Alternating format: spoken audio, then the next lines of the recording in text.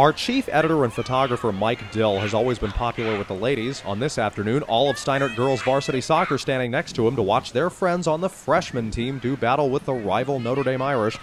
First half, Casey Kelly of the Irish cuts inside one defender. Cara Buccino comes on to play D, but Kelly able to shake her off. She shoots, but goalie Lizzie Harvell is there. Harvell, the younger sister of C.J. Harvell.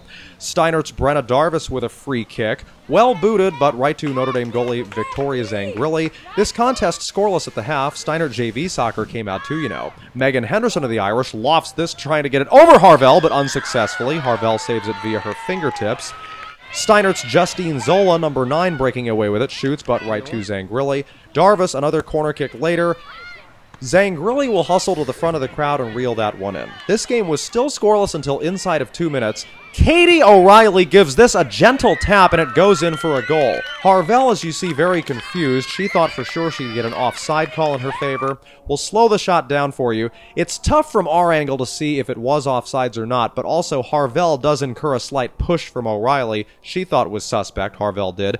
Nevertheless, the Irish went up 1-0, and that late in the game, there was no time for Steinert to come back. The Irish win. I ran out to try and get it, and I hit the ball, but I also got like shoved almost. I got like bounced out of the way, and I put my hand up because 1, she hit me, and then 2, she looked offside. So, I mean, the whole game we fought really, really hard, and I think it was long overdue.